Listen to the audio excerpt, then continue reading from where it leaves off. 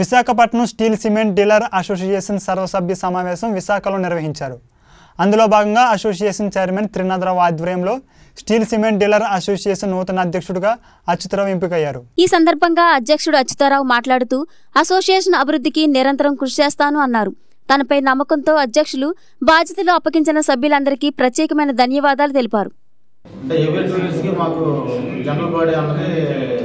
గత 20 సంవత్సరాల బట్టి జరుగుతూ ఉంది. 2000లో ఈ అసోసియేషన్ స్థాపించబడింది.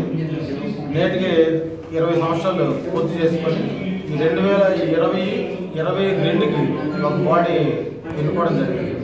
దానికి సంబంధించింది ఈ జనరల్ బాడీ మీటింగ్.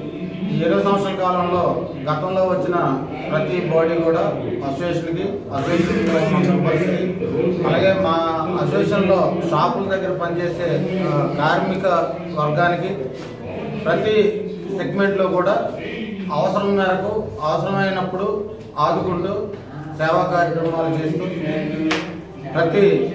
ప్రతి పాత్రలో కూడా అసోసియేషన్ దాంట్లో ఒక పాత్ర ఉంటూ ముందుకు వస్తూ ఈరోజు స్థాయికి అసోసియేషన్ రావడం జరిగింది.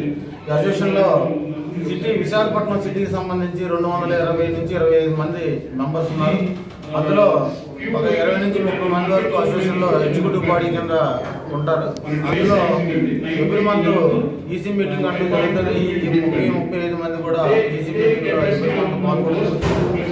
ఎటువంటి సమస్యలు ఇచ్చినా ఇటు డీలర్ టు కంపెనీ కానీ డీలర్ టు లేబర్ సమస్యలు కానీ ఇవన్నీ కూడా సేల్స్ ట్యాక్స్, లేబర్ ఆఫీసు, ఇటువంటి సమస్యలన్నీ కూడా ఇవే కాకుండా మా వ్యాపారానికి సంబంధించినవి కాకుండా లోకల్గా అప్పుడప్పుడు మనకు వచ్చే ఈ కెలామిటీస్ ఏవైతే ఉంటాయో ఆ ఇబ్బందుల్లో కూడా అసోసియేషన్ ప్రముఖ పాత్ర పోషిస్తుంది.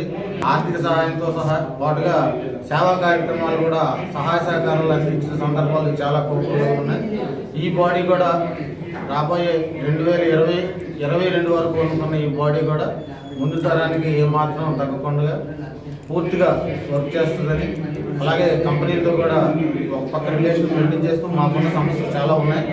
రేట్లు అప్ అండ్ డౌన్స్ కానీ ఇంకోటి కానీ గత 1 ఇయర్లో మా కన్స్ట్రక్షన్ సంబంధించిన రంగం కుదేలైంది.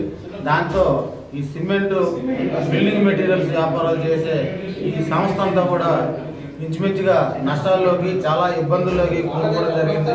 రాబోయే కాలంలో కూడా కొద్ది మంచి రోజులు వస్తాయని మేమంతా మా వర్గం ఎదురు చూస్తూ ఉంది.